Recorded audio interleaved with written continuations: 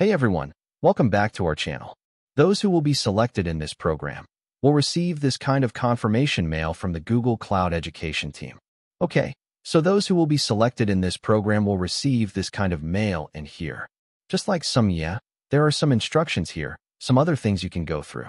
Basically, the team is providing you 600 credits for free and the step-by-step guidance to redeem that and some other important things.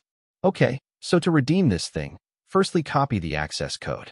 In this way, just copy it and now just hover over this link and open it in incognito window. Now just paste the access code. Then verify yourself. So I verified and I have pasted the code. The code is unique and can be used once, so don't share it with anyone else and claim your 600 credits very carefully as you won't be able to get it again. So do this very carefully, right? So do this thing very carefully and then click on the submit button. Now we have to sign in with our account in which we have been enrolled. So I'm just signing in with my account in this way. Now just go to your account and see if you have received 9 credits or not. So I have received my 9 credits by checking the credits history. Actually, I am using my old account, so this is the reason it's showing more credits on my account. As you've created new account, you'll have 0 credits. And after this step, you'll receive 9 credits. You can check from here. Now you have to complete this lab to get remaining credits. Okay, so go to this lab. Click on the Start Lab button. So the lab has been started. Okay, so to do some additional tasks, just go to this task. Click on this task 1 and. Okay, this is the main thing that we have to perform. So let's log in with our credentials. Just copy the username. As we are already incognito window, then no need to open another incognito window. Just open it in new tab and just paste your username here. Then copy the password and paste over here and click on the next button. Then you're the terms and conditions and you are logged in with the given credentials. Then also you have to do accept the terms and conditions. Okay, so done. Now just navigate menu and go to the I am and admin. Now follow my steps and do the same.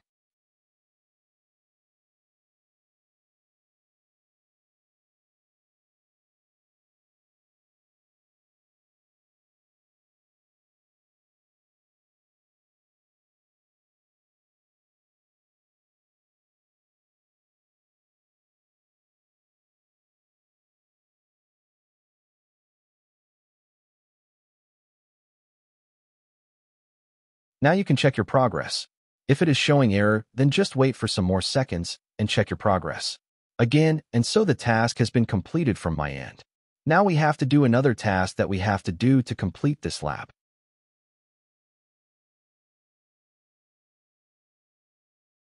Go to the API library. Here is the Dialogflow API. Just go to there and click on this Enable button.